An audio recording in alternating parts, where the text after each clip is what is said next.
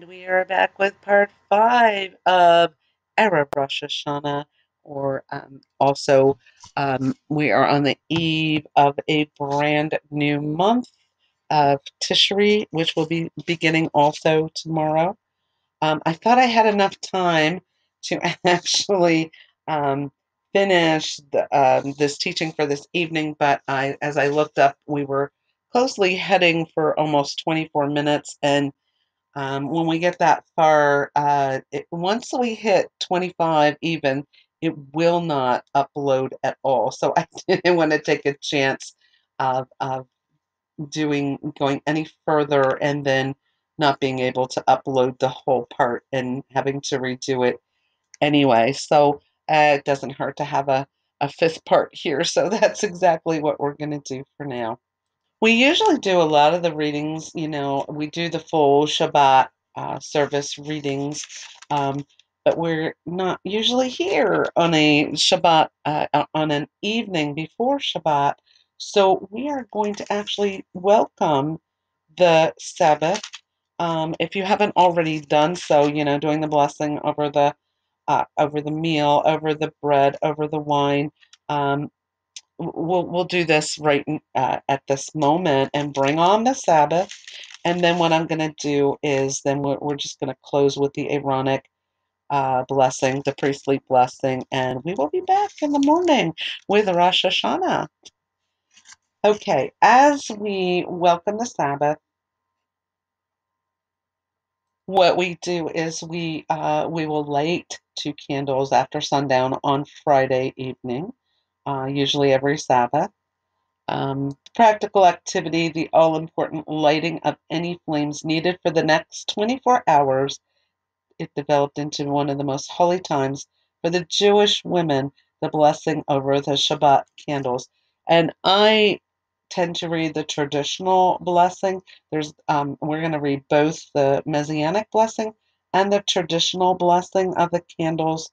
So as we light our candles, we say, Baruch atah Adonai Eloheinu melech haolam, asher kiddushenu b'mitzvotav, v'tzivenu nedalek nel shel Shabbat. Blessed are you, Adonai, our God, King of the universe, who has made us holy through his commandments, and commanded us to light the Shabbat candles, the Sabbath candles. And then we have the Messianic blessing, Baruch atah Adonai Eloheinu melech ha'olam, asher kiddushenu bidvaro, v'natan lanu et Yeshua Mashiachנו v'tzineinu lihalot or le'olam. Blessed are you, Adonai, our God, King of the universe, who has made us holy through his word, and has given us Yeshua, our Messiah, and commanded us to be light to the world. And we have the blessings of the family, the sons. May God make you like Ephraim and Manasseh. And the daughters, may God make you like Sarah, Rebecca, Rachel, and Leah. And for all, Adonai bless you and keep you. Adonai make his face to shine on you and be gracious to you. Adonai turn his face toward you and grant you shalom. And for the women, the wives, and an accomplished woman who can find her value is far beyond rubies. Her husband's heart trusts in her, and he lacks nothing valuable. And the prayer of sanctification. We symbolize the joy and holiness of God's day of rest with a cup of wine or grape juice. The Kiddush, the prayer of holiness, I'm tongue-tied tonight here, reminds us that as those redeemed by the Messiah, we are all called to reflect his holiness. And there was evening. So there was evening and there was morning the sixth day. So the heavens and the earth were completed along with their entire array. God completed on the seventh day his work that he made, and he ceased on the seventh day from all his work that he made. Then God blessed the seventh day and sanctified it, for on it he ceased from all his work that God intended to create. We have the blessing over the wine or the grape juice, whatever you choose to use. Blessed are you, Adonai, our God, King of the universe, who creates the fruit of the vine. And then the Kiddush. Blessed are you, Adonai, our God, King of the universe, who has made us holy through his commandments and has been pleased with us and has given us his holy Shabbat as a heritage with love and favor, as a reminder of the work of creation in the beginning. For that day is the foremost of our holy called out times, a remembrance of the exodus from Egypt. For you have chosen us and sanctified us from among all the nations. You have given us your holy Shabbat in love and delight as our heritage. Blessed are you, Adonai, who sanctifies the Shabbat.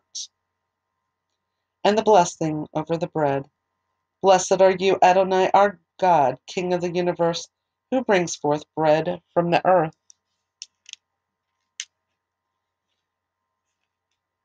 And now, if you haven't eaten, and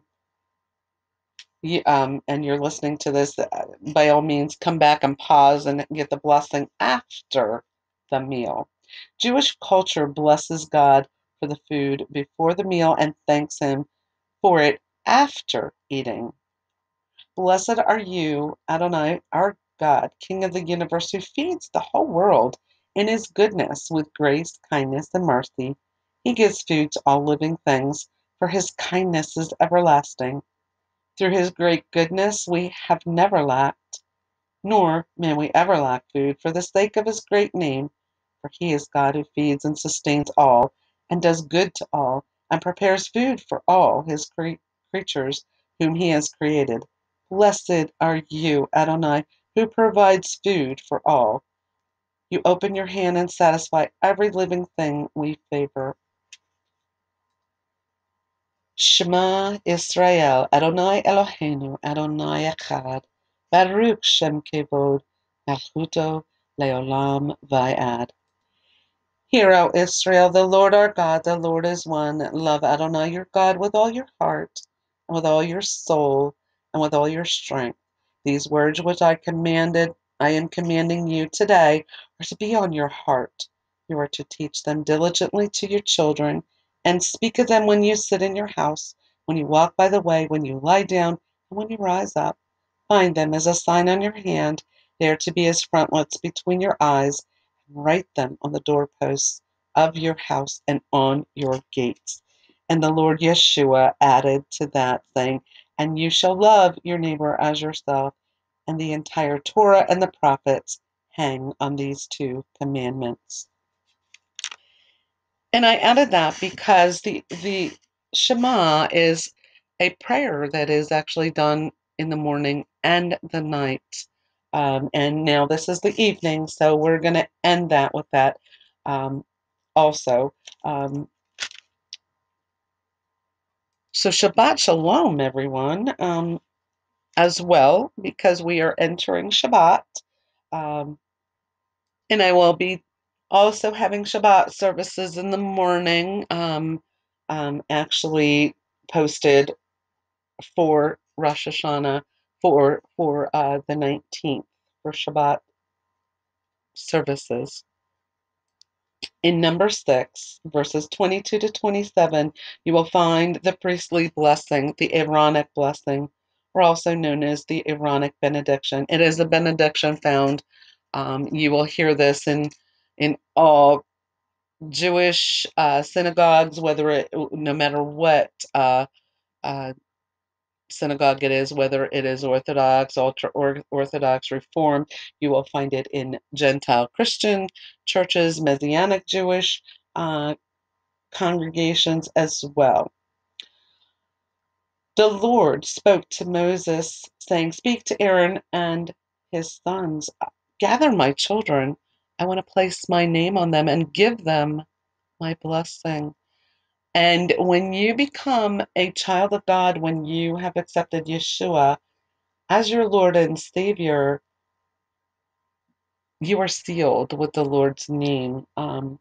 You are sealed by the Holy Spirit. So you are also part of the family of God and entitled to this blessing. In Hebrew, it goes like this: Ivarekaka Adonai ve'ishmereka.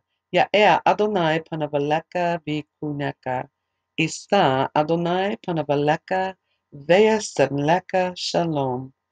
May the Lord bless you and keep you.